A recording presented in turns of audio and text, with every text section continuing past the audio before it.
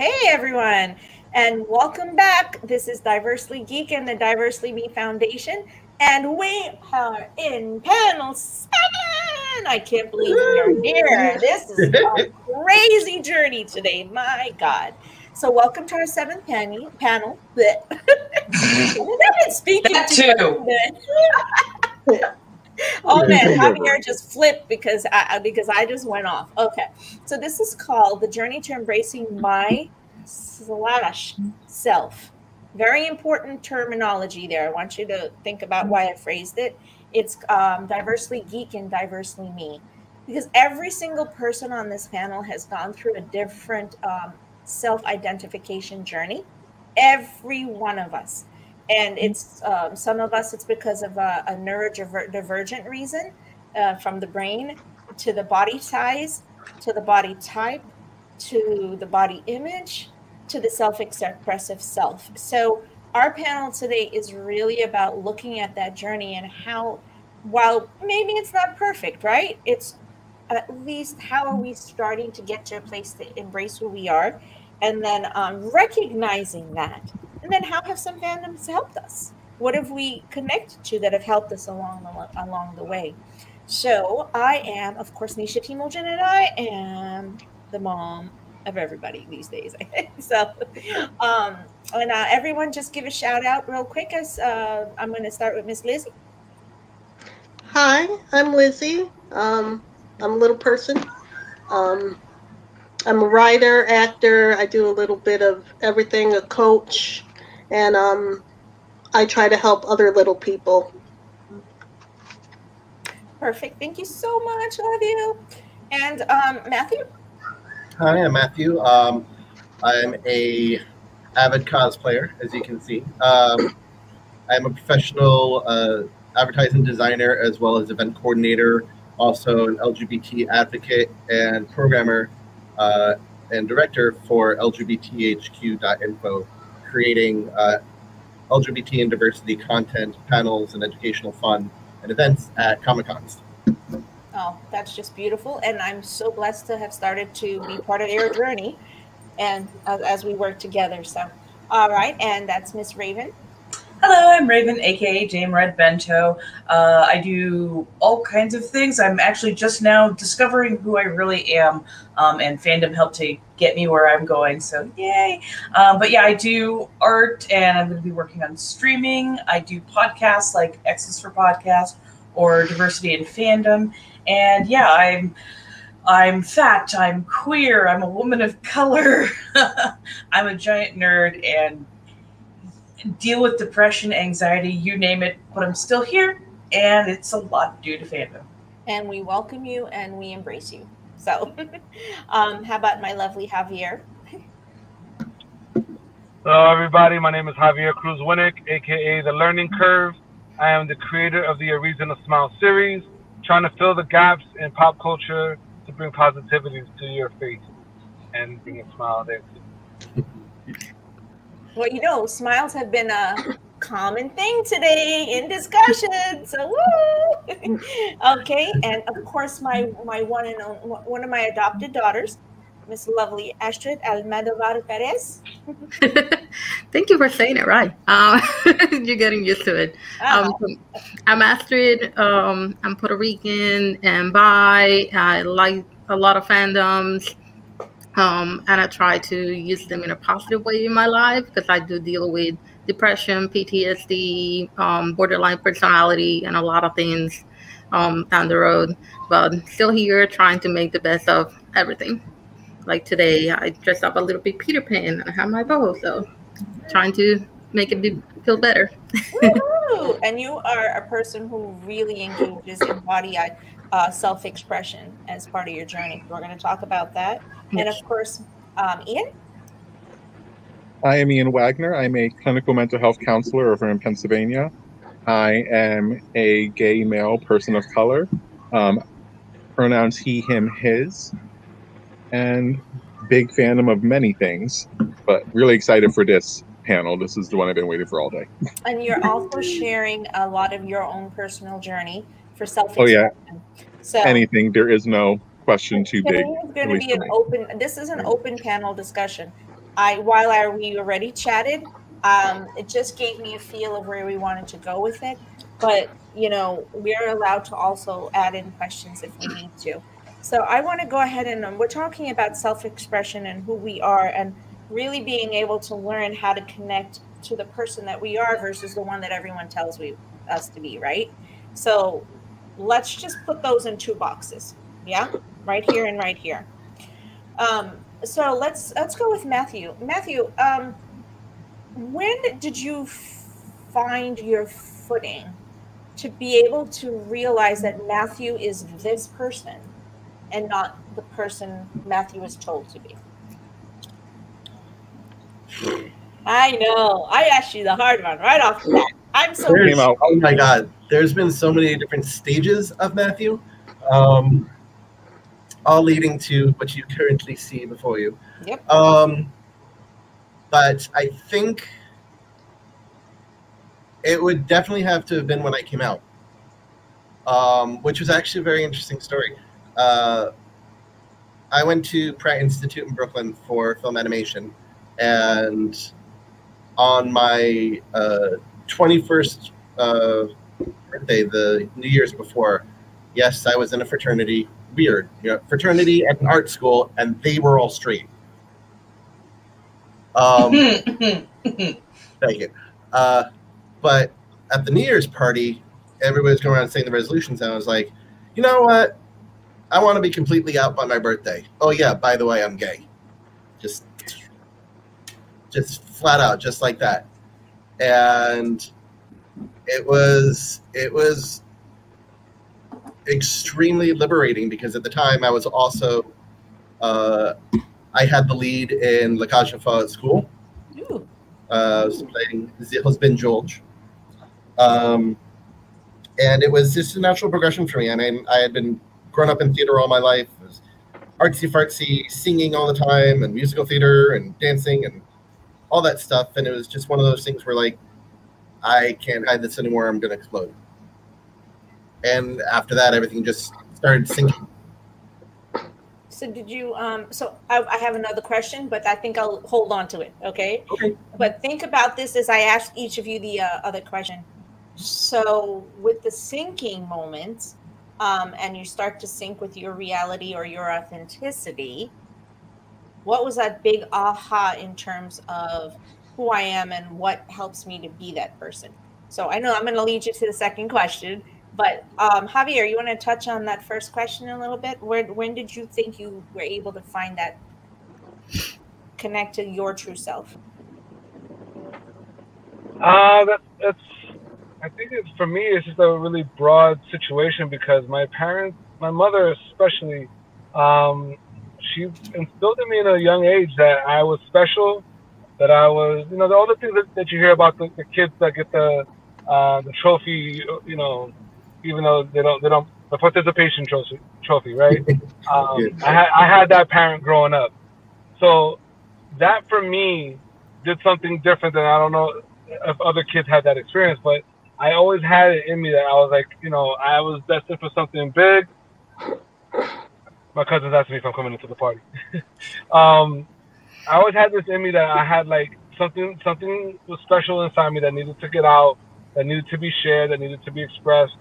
And my mother always told me, if you have questions, ask. Don't stay quiet about it.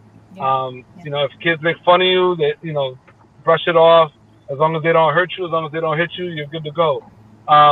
So it was a lot of things that, like, my mother kind of put in me as a kid.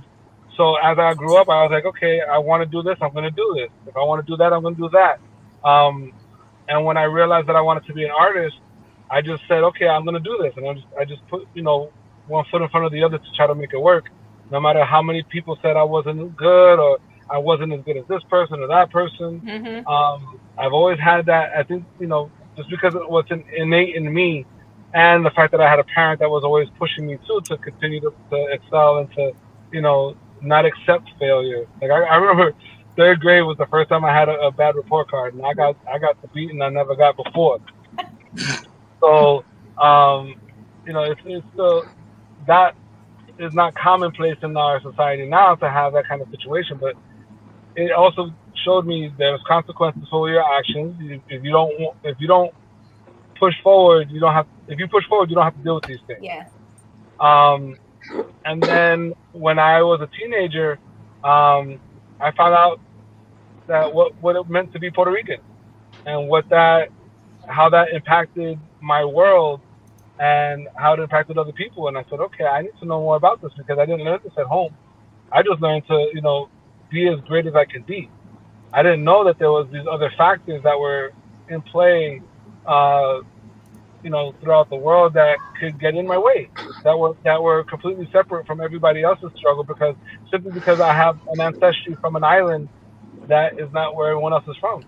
So I started to try to learn about that, and that path brought me to where I am now, where I am wanting to know more. I still continue to want to know more. I continue to want to put work out into the world to help other people feel what they don't feel that I felt when I was growing up. Like, if they didn't have that security from their family, I want to give that to them. If they don't have that self-assurance that they're great, I want to give that to them. I want them to feel like they are as great as they can be through my work, through my stories, through my writings, because I want people to feel the way I feel. You translated like your journey into your own work, which is kind of what I know Lizzie did. So where did you find that connective self? Because I know you said that being a little person you're the only person in your family. I'm the only little person in my family. So talk us through a little bit about where those moments of realization came in, and then of course you were like, I'm going to have to make the change. No one else can do it for me. I honestly think I'm still learning to find who I am and where I fit in. Being the only little person in my family, I guess everybody just expected me to do what they could do, but they were like 5 foot and above. And if I couldn't do it, it was I didn't try hard enough. So I've had siblings pick on me. When I went through school, I was shoved in lockers. I was pushed into stuff that was small and then left there. So it's like I was at one point feel uncomfortable in my own person. And so I decided, you know what, I've got to make something work for me.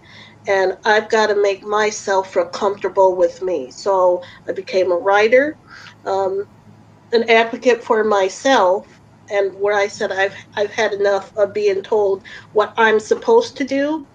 There's just certain things I know I can't do, and the world either has to accept that or they don't. But I can't change who I am, nor am I going to try to fit into what everybody wants me to fit into. So I just started writing, and I'm learning along my whole journey still. Perfect. Oh, I love it. Thank you so much. I'm so happy that we have you here. Thank you. And that we can learn so much from you, Lizzie. It's a grace. So how about you, Astrid? I know your story, obviously, but it's still your story. So I want you to share. It would be great. What exactly? You always tell me about that connective moment that while it hasn't been perfect, you've realized things at a certain age that who you are is different than who you thought you were. It's been because I have so many labels, so many things that can be applied to me. So there's been so many times that are like, oh, I'm this, I'm that, I have this or I have that.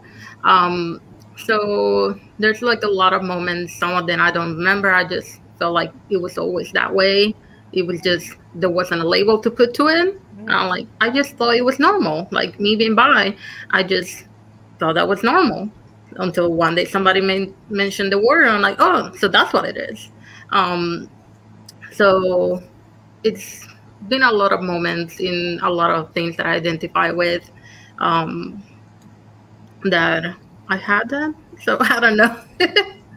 It's still a work in progress because I feel like I'm still growing and discovering things about myself and being comfortable in my skin, and be able to create my own family that accepts all of that. I know my original family that I grew up with, they love me and everything, but there's some parts that they're like, we're just not going to talk about it. And it's just like that big elephant in the room that nobody mentions, and we just move on from there. So I'm just working in creating my own family to be able to be every single side of me at once without having to hide it. But it's a burden, right? And Yeah. it puts some pressure on you. Does everyone kind of feel the same, that when you're trying to live up to the expectations of what everyone else thinks you're supposed to be, that adds burden to your journey? Yes. Oh, yeah. I've actually let that go a while ago. Mm-hmm. Like, I just don't let anyone's expectations be put on me. I figure those are your expectations, not mine. I try to live up to mine, but I'm a lot easier with myself. It's not really an expectation as much as a goal. So, like, hopefully I hit this, but if I don't, it's okay. At least I know I tried my hardest.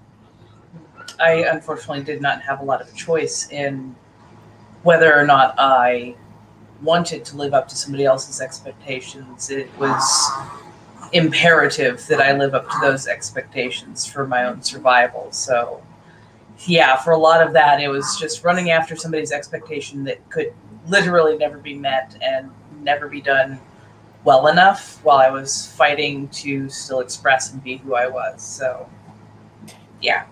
And I think that that's a true, authentic, and organic journey. So many living beings in the entire, at a global perspective, are struggling with that very exact dynamic every single moment, actually.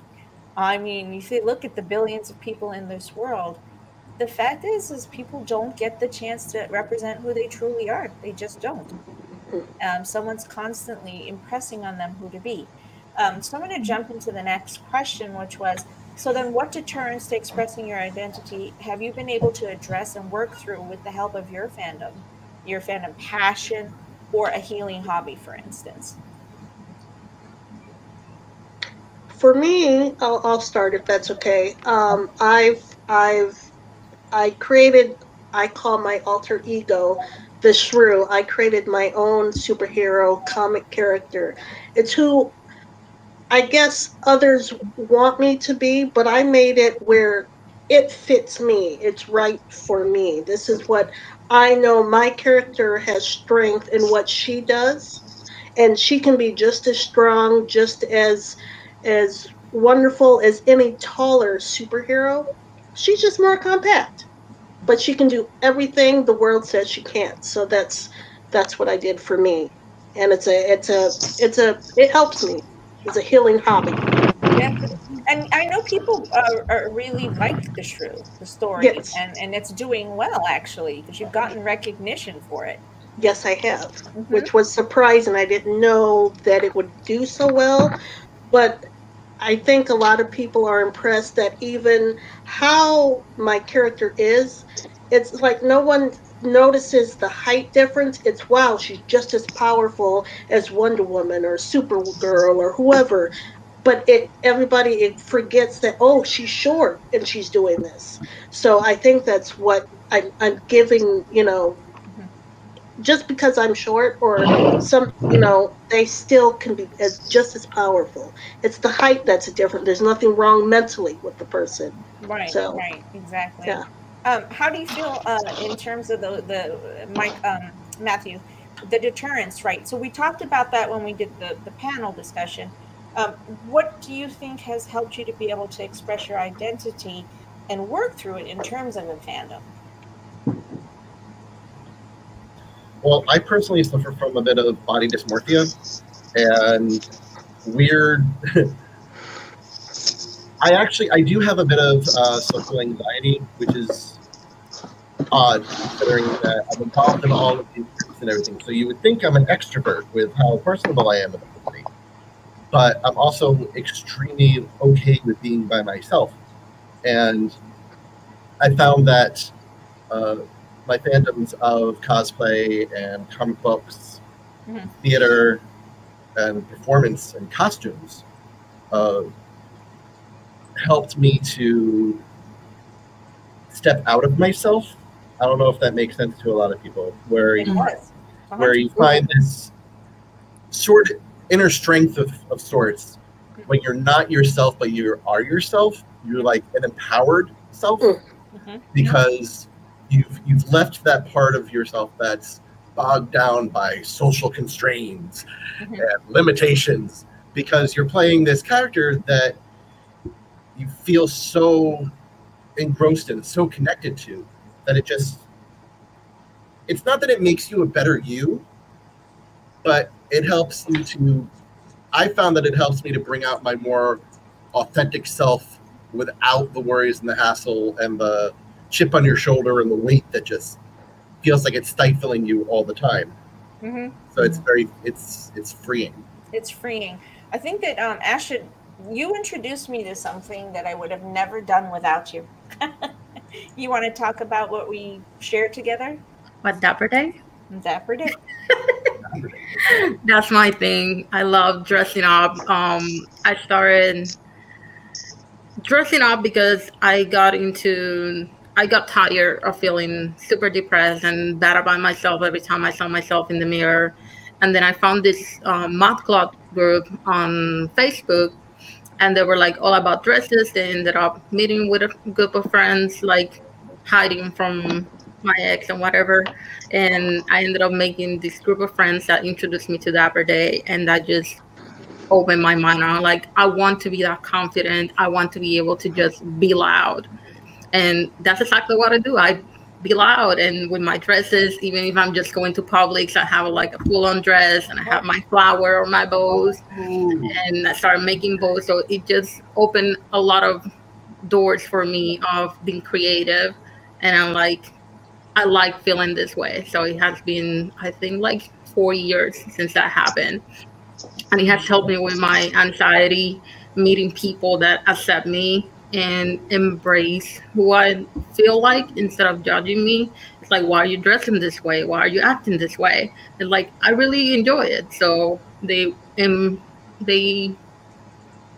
how you say that? Empowered you? Yes, they support me on doing it instead of closing the door and like, don't be that way, be normal. And that's how I made a lot of my new friends, including Dan, including Neisha. I just started talking to people. And when my mom came back, after I started that change, she's like, who are you? You're not my daughter. My daughter is shy. She doesn't talk to random people in the parks. And I just started talking to people and be confident. So they compliment me in my dress, and I start having a full conversation, know about their life, and then we go our own separate ways or change social media, and we become friends. One of my good friends right now is in Chicago. They flew me over there and everything because we became super close thanks to Dapper Day. And it's been like 3 years now that we've been best friends, and we talk every day. She helps me, I help her. And every time she comes down here, we connect, we see something on social media, and we're like, hey, this looks like you. And I love that connection that Dapper Day brought me. And still to this day, a lot of people sometimes hate it, but I like, it brings me happiness, and I try to share it with other people too. So because it brings me so much joy, and I tell Neisha all the time, like, are you gonna dress up? We're gonna meet up? We gotta take pictures. And I studied photography, and I was the person, I'm always behind the camera. And then Dapper Day happened, and I'm like, can you take my picture? And you, so it was a complete change for me because it really helped me. Yeah, she had to walk me through my first day. The discomfort I felt in every ounce of me, from the top of my head to my toes. And I'm sharing it with everybody, to be honest with you about it. We shared that journey together now the last 3 years, and I'm very different because of it. I consider my Dapper Day experimentation, journey a healing hobby for me, which you learned about in the last panel. 100%, because I could feel that genetic restructuring, Dank, thank you so much for joining us. And I know you had some tech issues, so can you hear us okay? I can hear you just fine. I'm sorry about that. Literally, I've been testing out the Wi-Fi all day, and then right as we go live, everything drops. Perfect. Oh, hey, it happened to another panelist too, so don't worry about it. This is a perfect discussion point for you, because you and I and Asher, we've shared this journey over the last how many years about being able to take those deterrents. Now, remember, the deterrents it may be ones that are within you, but on an average, I want everyone to understand, You don't create those in yourself. They created because of learned behavior. People created that environment and that self-perspective. And when we engage in fandoms and healing hobbies, we're paring away at it. We're like, go away. No, that's not me. So what deterrents to expressing your identity have you been able to address, think, and work through because of your fandoms? Well, I guess like my as far as like self identity is when I hit 24, I went through my first bout with cancer and went through chemo where I ended up gaining a lot of weight, and I kind of lost myself for a while because I was now every time I looked in the mirror, I was in a body that I did not recognize. And to a big degree, I didn't like it because I didn't know who I was anymore. You know, like I didn't my clothes didn't fit me anymore. I went up like 2 sizes, and as you know as well, like I'm a social butterfly, and that never really stopped, but it became a lot more shy, a lot more put in a trunk and put away because I was all of a sudden I was really afraid of what judgment was. And I didn't really come back out until actually I moved to Orlando, and I saw that there were so many people that were all shapes and sizes, were from all walks of life, but they like the nerd flag was flying with such Yep. pride and such like strength Yeah. that it took me a little bit, but I'm like, it's okay to look like I do and still say that I'm part of this or that I like this and that I'm not too old or I'm not too fat. And then really I opened up when I started cosplaying because I was able to escape.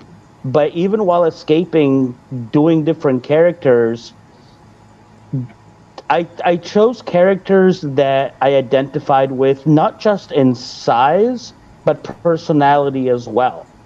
You know, they were like outgoing. They were, you know, like it made people smile. And the more I made people smile, the more sure of myself I became, the more happy I got. I was like, oh my God, like what I'm doing that I feel comfortable with is making these people, if even for a short second or for a minute or where we have a short conversation, it's putting them in a happy place. So, okay, let's keep going with this. And it started with Jacob Kowalski from Fantastic Beasts.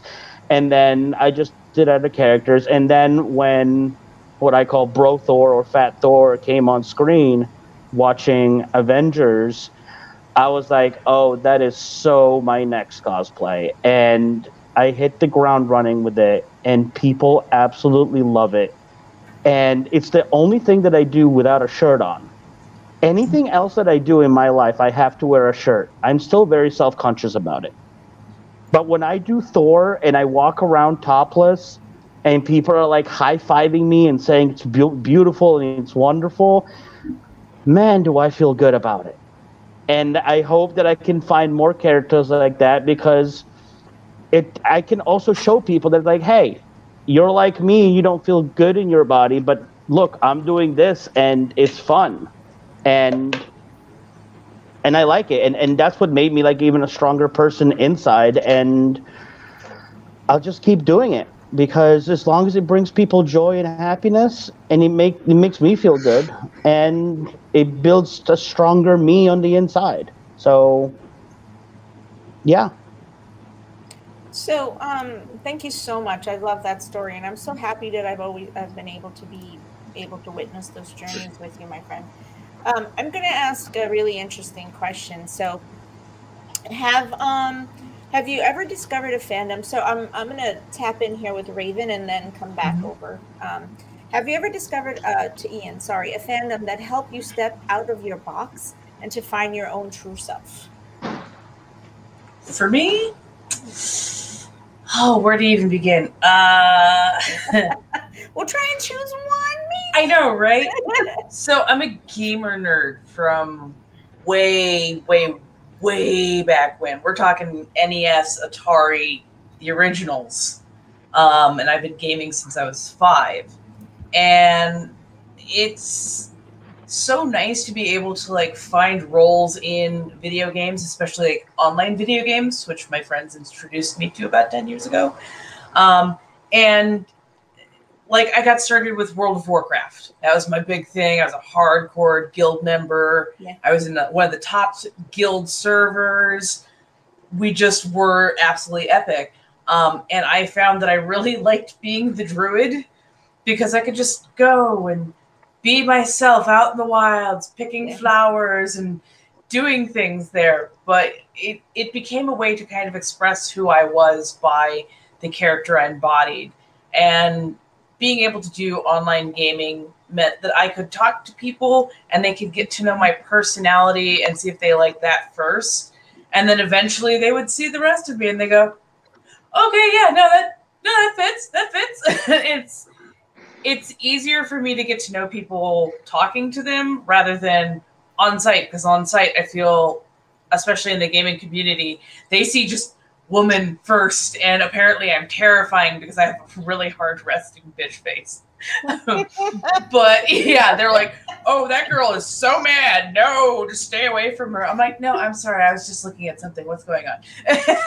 So when people get to talk to me while I'm gaming or while I'm like nerding out over like Overwatch and, oh my God, did you see this new legendary epic skin? People get to know the real me versus the resting bitch face. There's a lot of people here. I'm at armpit level. This is not good. Me just freaking out and blazing over. So yeah. So Ian, same. Yeah. I'm sorry. That was thank you for sharing. That was fantastic. I love that so much. I am so sorry I'm pushing you guys along because we're doing so good, guys. Oh my God. Okay, go, Ian, and then we'll get back to Dank real quick. Like majority of my things, it was Harry Potter. Like Harry Potter was the first fandom I kind of dedicated myself to. Like I let myself be a part of the fandom instead of just something I enjoyed. It was something I actually participated in. And in doing so and then going to conventions, it helped me discover who I am. It was like, oh, so I'm discovering new things about myself. And that was exciting because I did it not only with the Harry Potter series, but with the Harry Potter series and my friends that I made through the Harry Potter series. Like I learned who I am through the help of friends like you, Neisha, like Allison, Lauren. Like you guys helped me discover Ian, which was amazing. Aww. I love you guys so much. And so with I'm going to have Javier and Dank and Lizzie tap into this one. So how has engaging in a supportive fandom helped and guided you to self-identify? You know, so a little bit different, not when she got there, right? How has it helped you to self-identify and then begin to self-express yourself? Not yourself as the body, right? Yourself. So, Lizzie, you want to do that, and then Dank? Sure. I think by, I guess I've had to learn more about myself, as I'm still doing. I'm still learning about who am I really, and who do I want to be, and where do I want to be years from now. So part of me is still trying to identify the person or I eventually want to become to better myself. So I'm at this, I guess it's a weird stage where trying to figure out me. Oh, love it. Yes. Absolutely love it. How about you, Dank? I've come to pretty much think that, or pretty much accept the fact that I am here to make people laugh, to make people happy, and that whether it's through my humor, whether it's through my cosplays, whether it's through just stories of my life, I love it, but like when people are like feeling down and they come to me and I can leave them with a smile because I was able to uplift them, that's why people come to me, because they know that I will listen to them, truly listen to them, and then try to turn it around. And that's who I am. That's the friendships that I've built. That's the strong bonds that I've made, is through simple jokes, simple laughter, and just memorable moments. And that's great because like you, like Angela, just random people that I met at random occasions, which now I've become extremely good friends with, just by pure fate and by having that one moment that stayed and just blossomed. And that's how I go about my life and go about making friends. That's just unbelievable.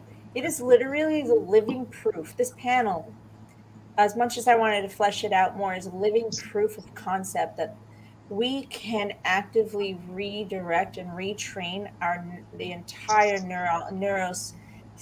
neurological system, and then in turn our entire immune system by engaging in positive self activity, the healing hobbies and fandoms.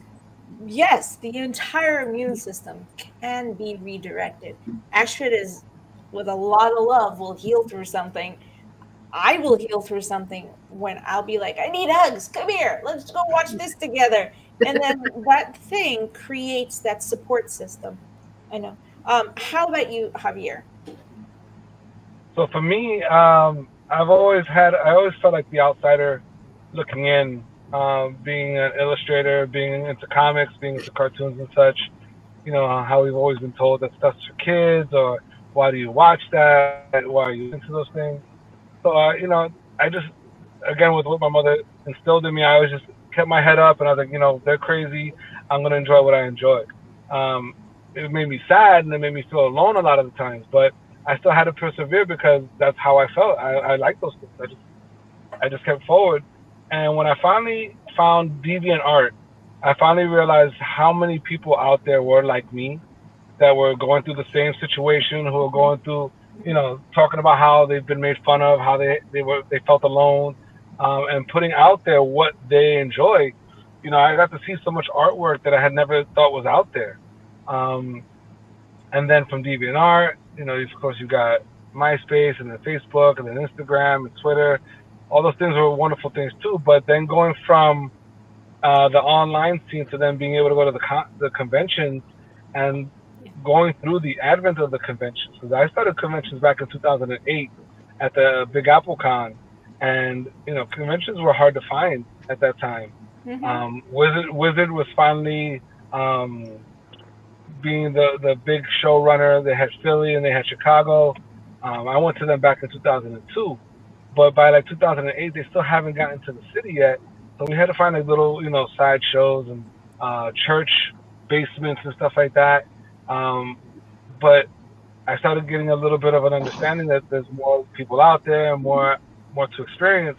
And then I started traveling to Chicago, started traveling to Philly, and my art is what helped me be able to connect with people, because if I wasn't an artist and I was just a fan and just looking at the stuff as a fan, I might not have put the energy forward to go on these journeys. But in trying to live as an artist, I said, okay, this is the only path that I'm seeing, because I'm not getting hired by, JP Morgan. I'm not getting hired by these guys or those guys. So I guess if I can do this through the convention scene, then I'm gonna do that. And then I started to grow as an artist. I started making more money at the shows. I started meeting people and seeing cosplayers. I didn't know what cosplay was before that.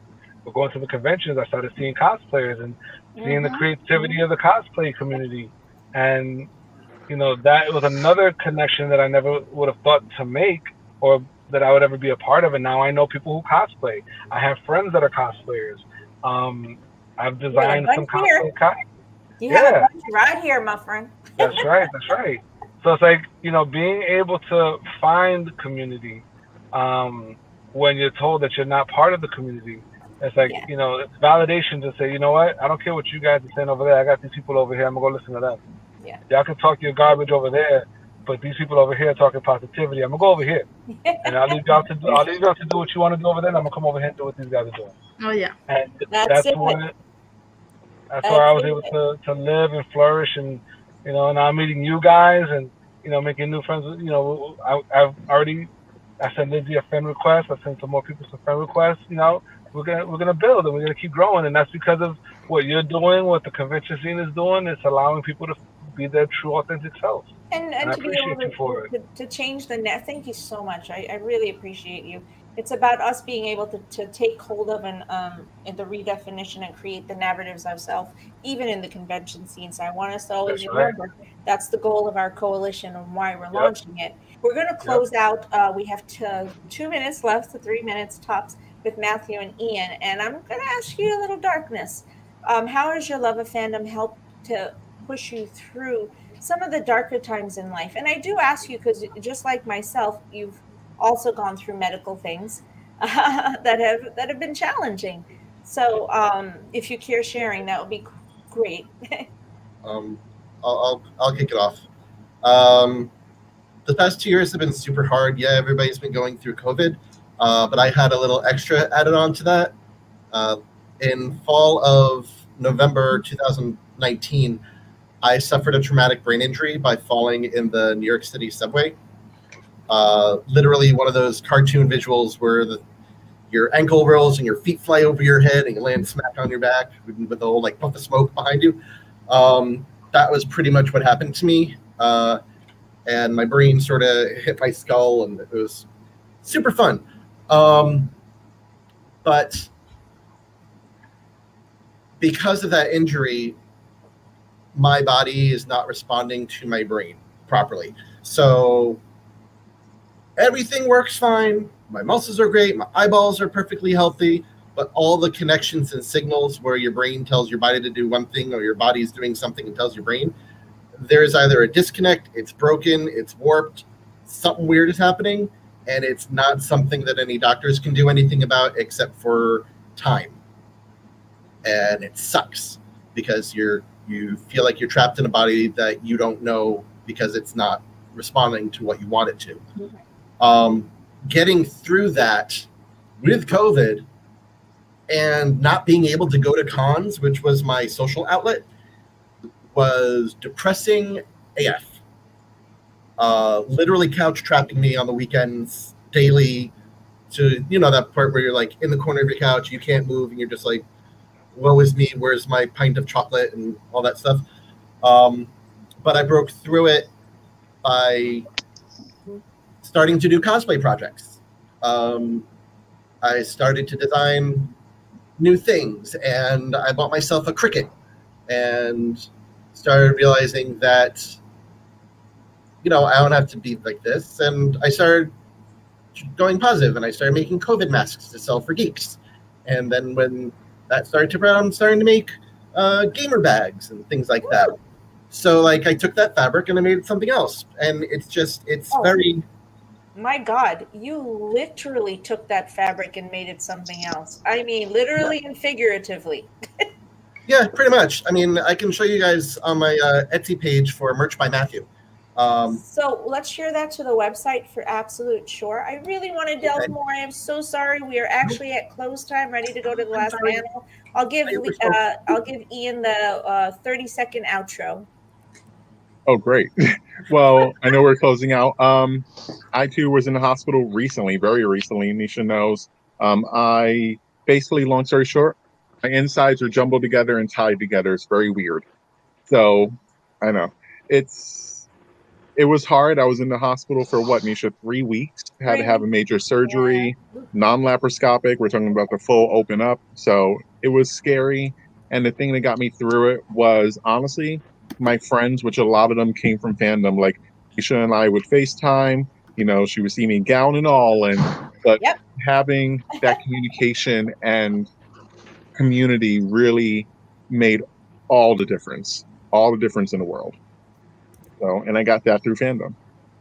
Thank you so much. I have that through fandom for all of my healing as well, and the journey that I'm going through with my family as well. So I love all of you guys. I know Matthew has to bounce. He's got to get on to the next panel.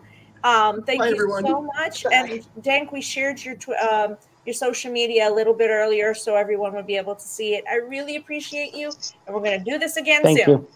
Have a great one, my friend. Bye, everyone. Bye now. Bye. Have a great one. You too. Bye, everyone. Bye. Bye.